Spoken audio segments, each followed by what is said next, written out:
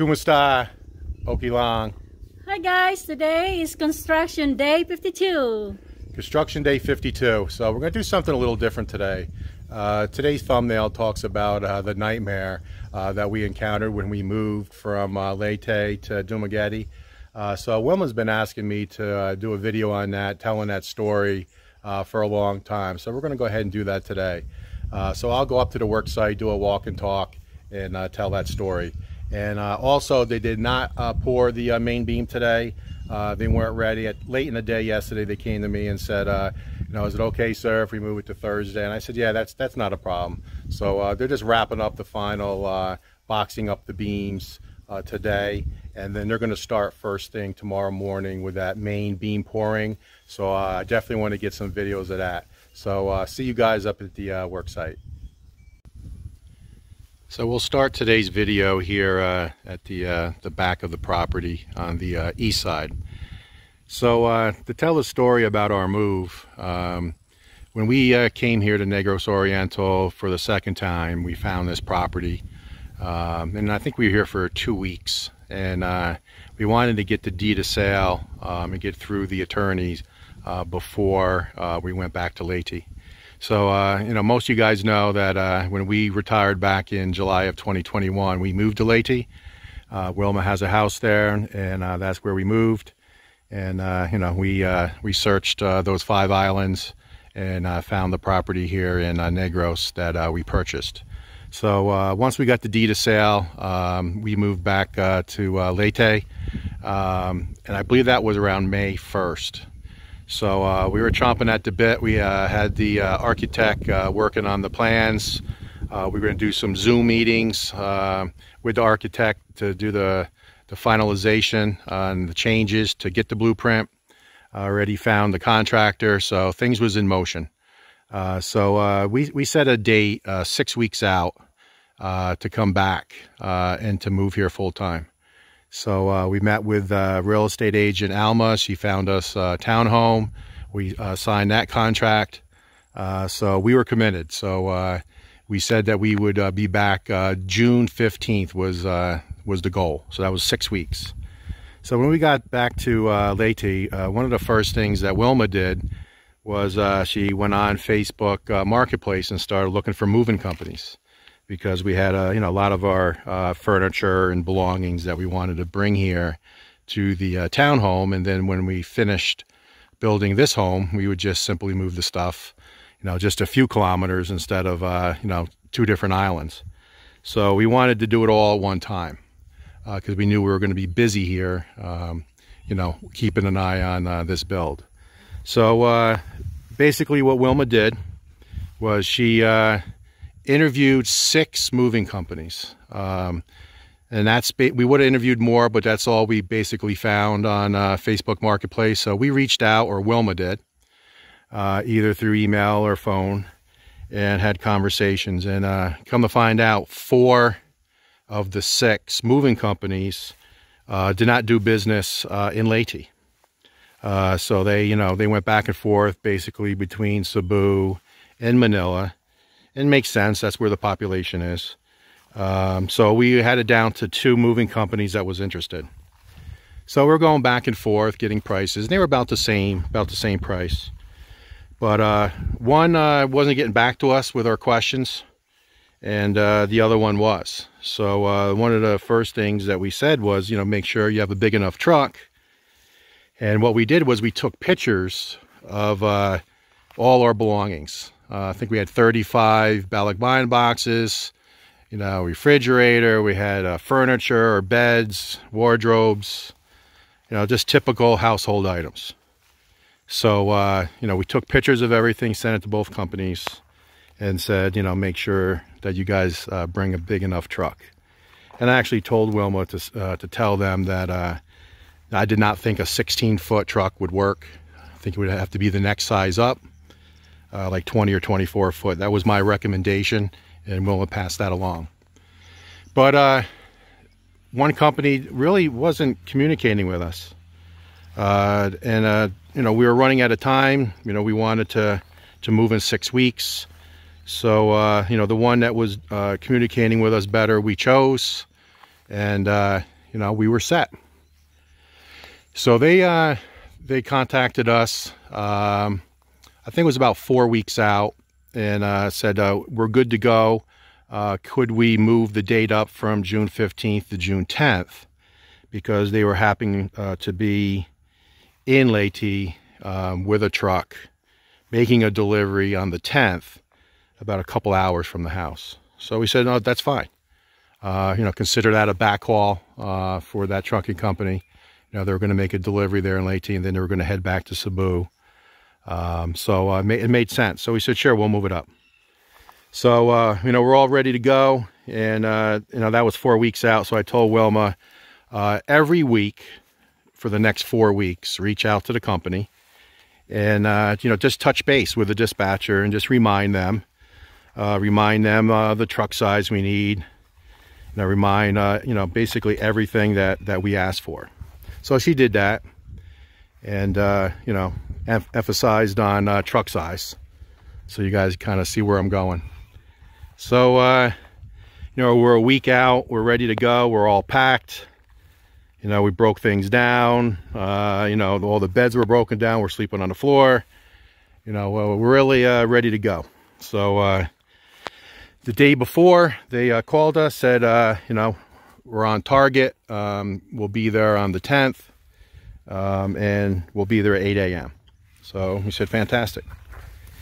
So we get up, like 5 in the morning, ready to go, start the final prep, cleaning the house a little bit. And they called us and said, sir, we have a delay.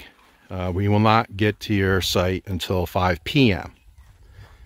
So, that was better than missing, the entire day or pushing it 2 or 3 days. We already had the Wi-Fi shut off, and, we wanted to move. We were ready to go.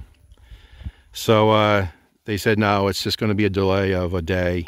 Got held up, and they're not going to be there at 5 o'clock. So 5 o'clock rolled around, no truck. They did call us and said, we promise we'll be there at 6.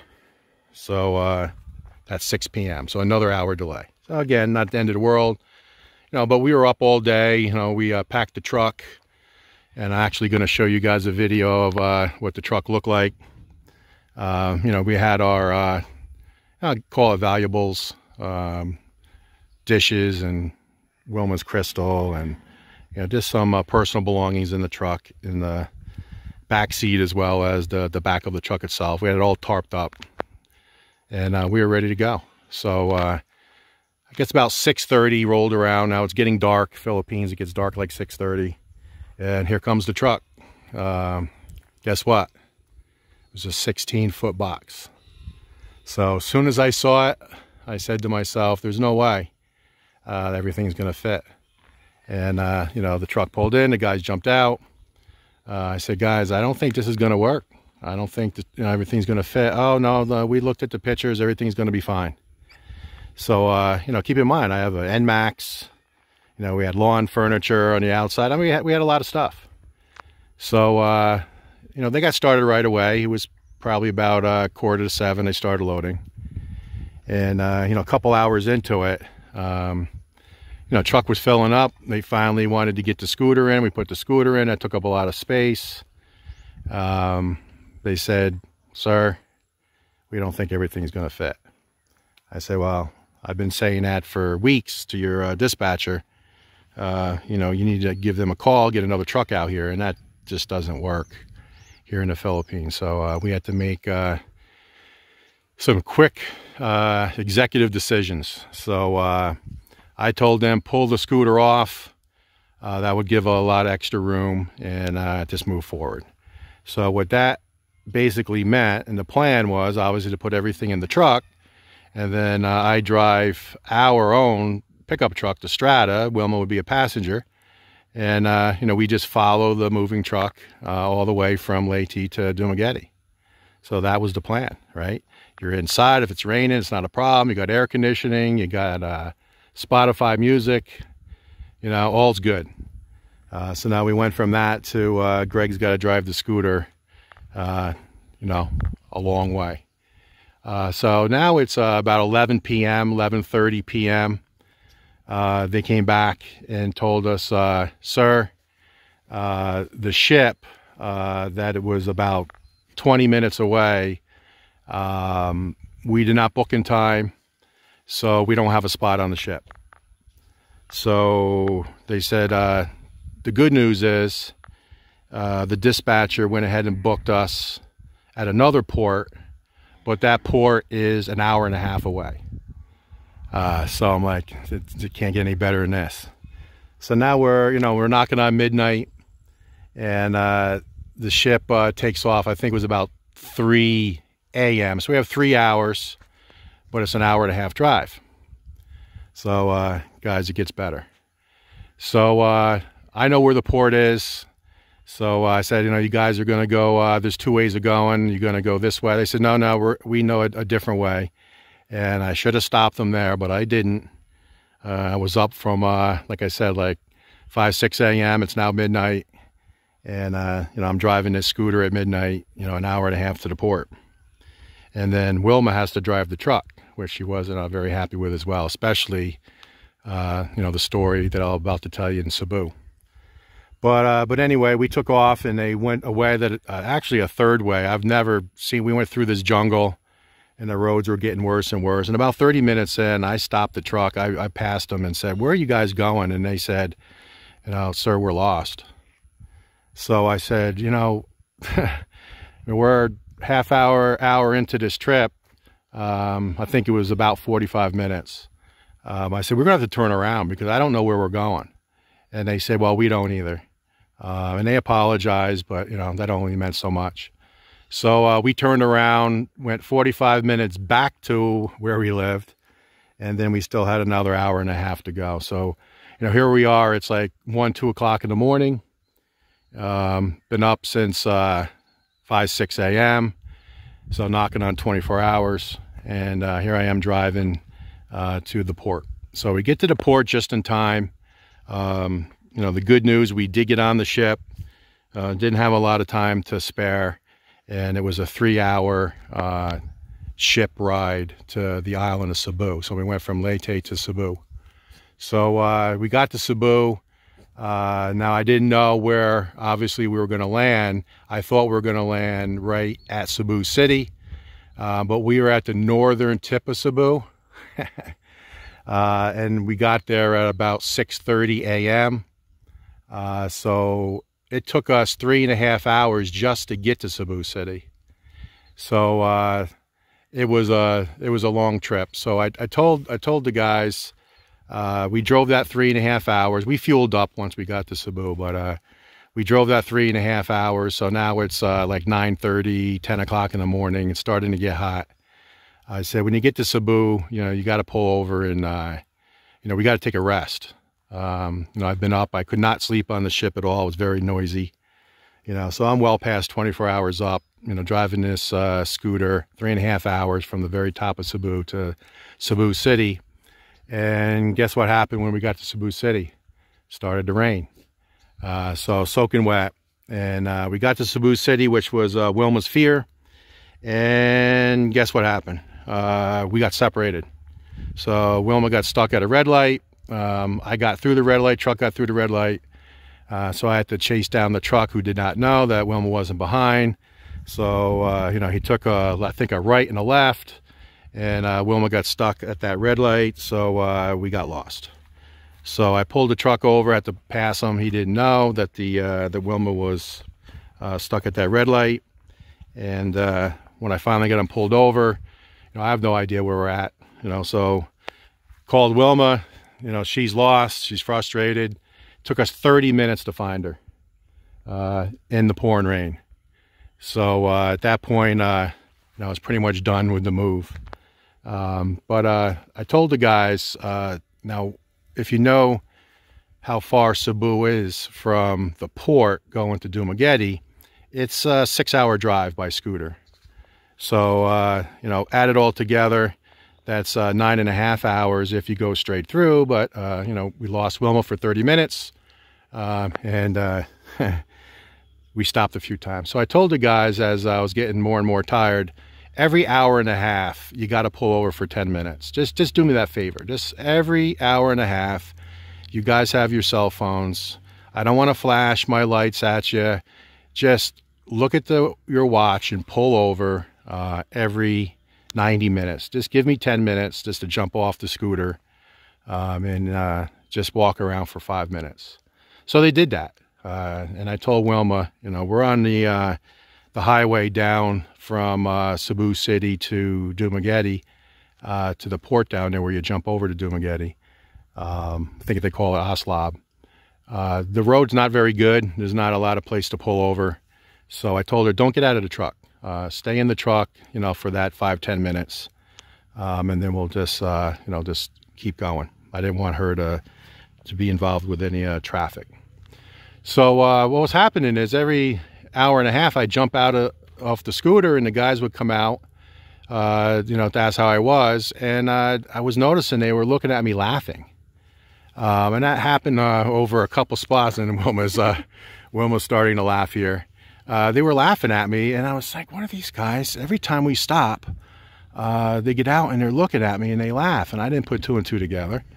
So about the 4th time we stopped, and now we're getting closer, a few hours away from the port, there was a pretty large area to pull over. And so we pulled over, and Wilma got out of the truck, and there was a place there we could get snacks and, you know, use the restroom. And Wilma got out, and when she saw me, her eyes got really big. And I'll let her tell the rest of that story. God. I'm sorry to laugh about it, but guys, I wish I take a video of it. I feel so bad, but at the same time, I can't help to laugh. Because he was covered with soup. And all you could say is his eyeball. His hands, his legs was all black. And he asked me why the driver looked at me and laughed. And I said, if you could just say yourself right now, you're covered with soup. And it's like, it's all black. I mean, I feel so bad because I should not laugh about it. But I feel bad because, you know, here I am driving the truck with air conditioning, and he's driving the scooter for many hours. But anyway, that's the story, guys. It was a nightmare. So, yeah, I was covered with, I guess, diesel soot. Because there's a lot of trucks up and down that highway going from Cebu City to down to the port. So I was completely covered. So when we finally did get to the port, I said to Wilma, do you mind if I just strip down to my boxers and just try to hose off a little bit? Because there was a hose there. She said no problem. So I didn't care who was watching. I just stripped down to my boxers and rinsed off to get that soot off me. So the clothes I had was ruined. I had a white long sleeve shirt on, and that was black, and we tried washing it, didn't come out, so we just threw it away. But yeah, that was the story.